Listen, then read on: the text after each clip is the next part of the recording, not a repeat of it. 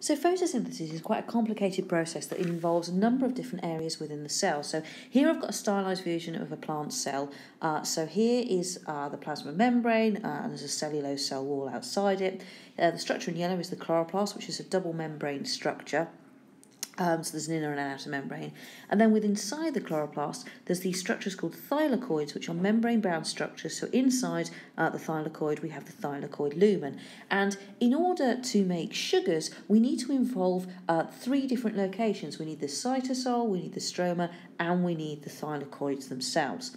So how do we start? Well, if we start off with thinking about light, and the way that the light comes in is light powers an electron transport chain. So there's another video available that shows you exactly how the electron transport chain. So I'm not going to go into the details here.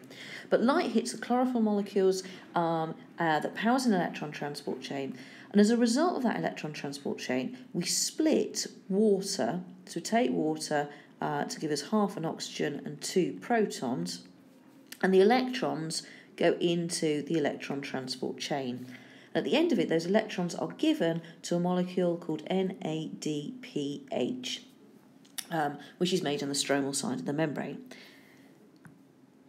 In addition to moving the electrons from the water to the NADPH, the electron transport chain also has the net effect of pushing protons from the stroma into the lumen. So we move the protons, so we end up with a high proton concentration inside the thylakoid lumen. And that proton gradient is able to then power the F-type ATPase. So this is the same enzyme that you met in the mitochondria lectures. There's also those inside the chloroplast. So with the movement of protons, it's able to synthesize the production of ATP from ADP plus phosphate. So there's 2 stages to this light-dependent reaction. So we've got light stimulates an electron transport chain. That means the electrons move from the water eventually through to the NADPH. The electron transport chain also moves protons across the membrane, and those protons then go back through the F-type ATPase to make ATP. So as a result of those 2 different processes, we've now got NADPH and ATP available in the stroma, and they're needed for the Calvin cycle. So substrate for the Calvin cycle is CO2. So we've got inorganic carbon going in, and in order to do the Calvin cycle, we need to use up that NADPH. So the NADPH is converted back into NADP+. So there's a sort of cycle that goes on between the electron transport chain and the Calvin cycle with relation to NADPH. And there's also a cycle that goes on with ATP. So the ATP is used up in the Calvin cycle to then regenerate ADP. So there's this continuous cycling of these carrier molecules between the membrane and the stroma.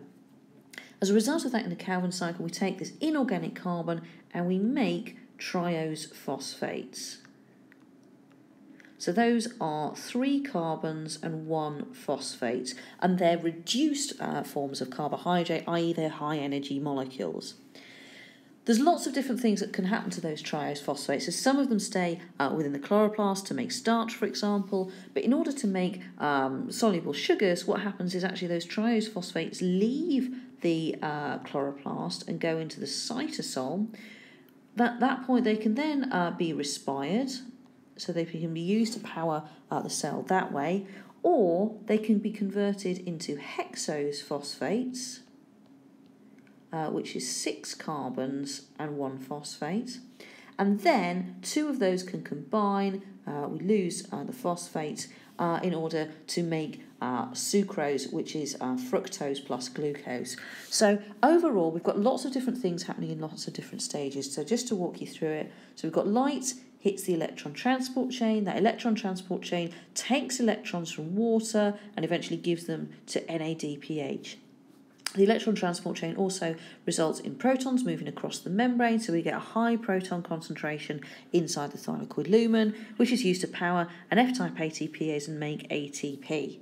The NADPH and the ATP is used to power the Calvin cycle, so we take inorganic carbon to make triose phosphates, and then those triose phosphates, in order to make sugar, are exported into the cytosol, and then they go via a hexose phosphate to finally make our sugar. So if we think about the sort of equation for photosynthesis, light is there, water is there, oxygen is there, CO2 is there, and the sugar is actually in the cytosol. So, as I say, there's another video explaining exactly how the electron transport chain works, but hopefully that gives you an overview of the major processes in photosynthesis.